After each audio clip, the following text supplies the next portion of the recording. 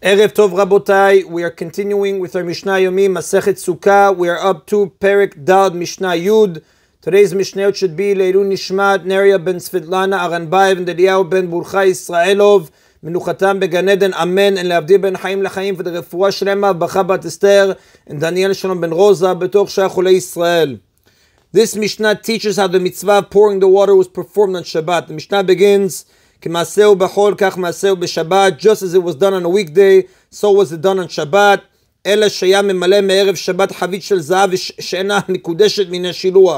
Except that before Shabbat, the Kohen would fill an unconsecrated golden barrel with water from the spring of the Shiloach. An unconsecrated vessel is one that had never been used in the performance of a service in the temple. He would leave it in a chamber overnight to be used in the morning.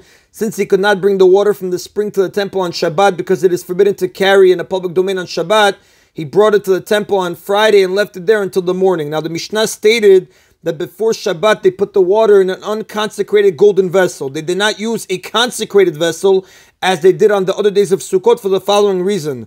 When an item that is fit to be offered on the altar, such as water, meat, or flour, is put in a consecrated vessel for the sake of a temple service, the item itself becomes consecrated. And as such, it is subject to the law of lina, staying overnight, which states that if a sacred item is left overnight, it may no longer be offered on the altar. Therefore, if the water drawn from the Shiloach spring would have been put into a consecrated vessel on Friday and left overnight until it is needed on Shabbat morning, it would be disqualified by daybreak under the law of lina. To avoid this, the water was first put in a barrel that was not consecrated.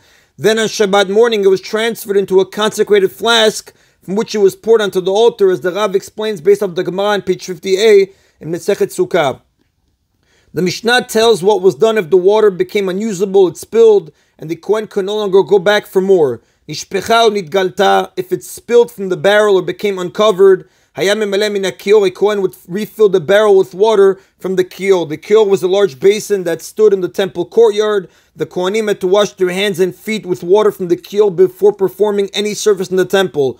Now, although the kiyol itself was a consecrated vessel, water that was left in it overnight does not become disqualified. This is because the kiyol was lowered each night into a well so that its water merged with the water of the ground, thereby losing its separate identity. When the kiyol was brought up again, it contained new water which had not become disqualified through lina. So again, the Mishnah says, Nishpecha nitgalta, if it spilled from the barrel or became uncovered, a Kohen would refill the barrel with water from the kiyol. Shayayin v'amayim amigulin.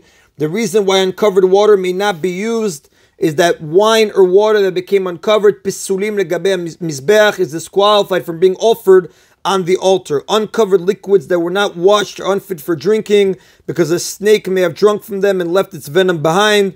Such liquids are therefore disqualified from being offered on the altar because anything unfit to be served to a human king may certainly not be offered to the King of Kings. And that is the end of Perek Daled Mishnah Yud. We continue now with Perek Hey Mishnah Aleph. The previous chapter taught about the mitzvah of Nisuch HaMayim, pouring water on the altar each morning of Sukkot. The water for this mitzvah was drawn from the Shiloach spring, like we learned in chapter 4, Mishnah 9, very early in the morning before daybreak. During the previous night, great festivities were held in the women's court in the temple in preparation for drawing the water.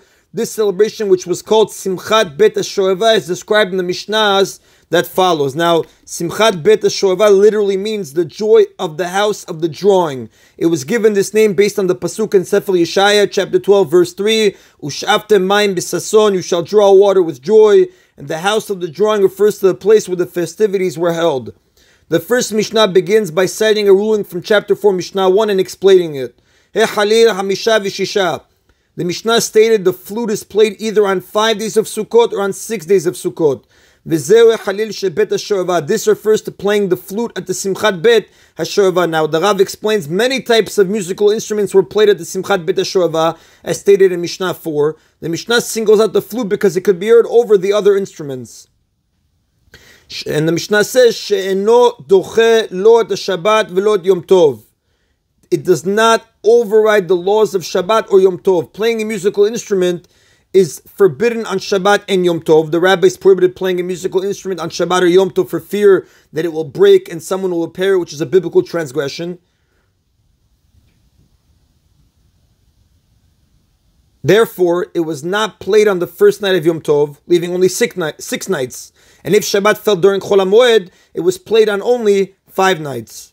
Now, before describing the Simchat Bet HaShoeva in the next Mishnayot, the Tana makes a general statement. Amru, they said, Kol mi shelo ra Simchat Bet HaShoeva lo ra Simcha meyamav.